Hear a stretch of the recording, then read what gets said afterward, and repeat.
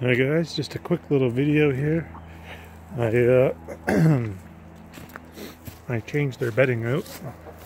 It's all hay now. Straw? Hay? I don't know what you call it. Yeah, but it's a different material than the last one. And they seem to be very curious about it. Alright.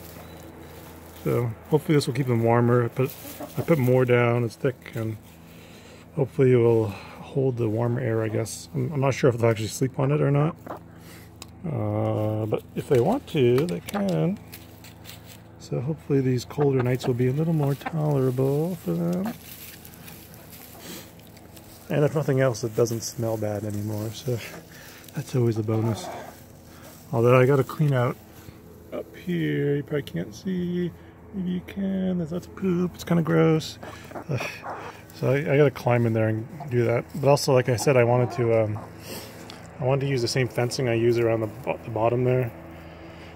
I wanted to use that to kind of block that off so they can't go up there anymore. I know they won't like that. It'll upset them a lot. I know. It'll upset them so much. But it has to be done. Right? Yeah? Is that okay with you?